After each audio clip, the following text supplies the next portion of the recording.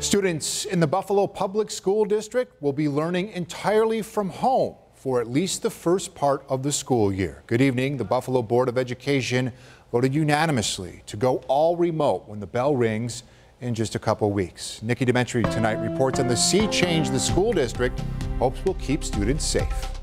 I can't imagine any other decision that is more difficult than this one. Just shy of 2 weeks ahead of the school year. 46B passes unanimously. It's a yes from the Buffalo Public School Board to start the school year online. I'm looking forward to moving this, opening up this new chapter as we move forward. The decision came after Superintendent Dr. Kriner Cash's recommendation and a long presentation focused on 7 key elements. Cash says it's based on a scientific basis and feedback from teachers, parents, students, and principals.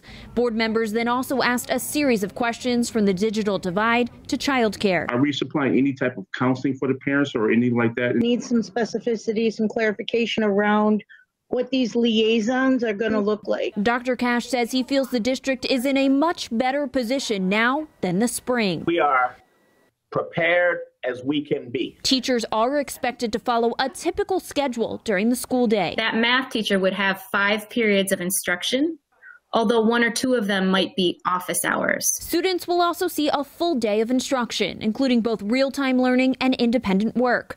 Earlier phased in-person learning will also be considered for special needs students. We're asking schools not only to create a schedule, but to coordinate between teachers and departments so that they don't overload students with work. While it remains a fluid situation, the hope is to eventually move to a hybrid model. Buffalo's remote learning plan will be reassessed after 4 to 6 weeks. It's going to be a balancing act, Mr. Scott, between trying to get students back in school in person in a hybrid model or other versus an extended period in remote. The first day of schools for students will be on September 8th.